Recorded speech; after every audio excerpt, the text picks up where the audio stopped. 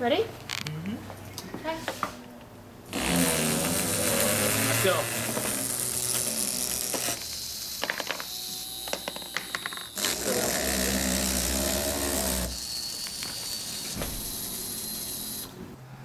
I'm Josh from Mr. Calvert's third period engineering class, and I was part of the robot team for the Engineering Bay Area Challenge. And our challenge was to put ping pong balls onto the robot. The robot had to move forward and drop them into specific cups. So they tell us they only want it in 3 cups or something like that. So our robot, it has 4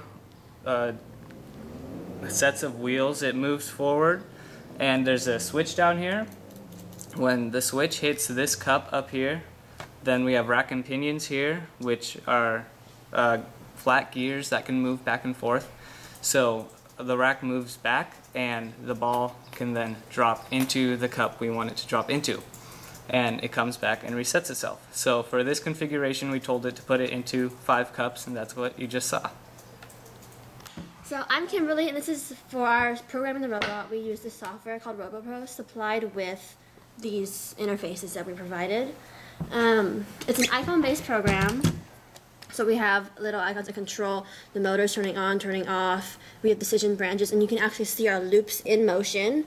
It's our loop, and we have our branches. It runs. So for our program, we have multiple start branches.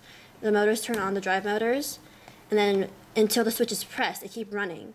When the switch is pressed, they stop, they wait, and we go to our sub-program, which controls the movement of the rack and pinions.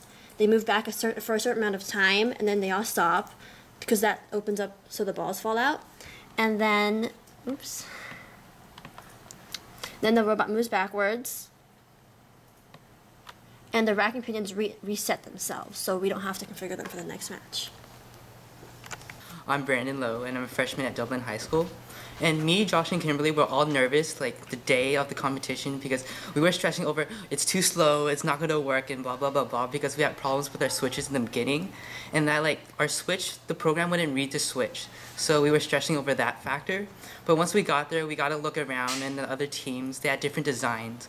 One was similar to ours, but they couldn't get their program to run, like, simultaneously. So the balls won't drop all at once, unlike our machine, which does, which gave us an extra time so we could win.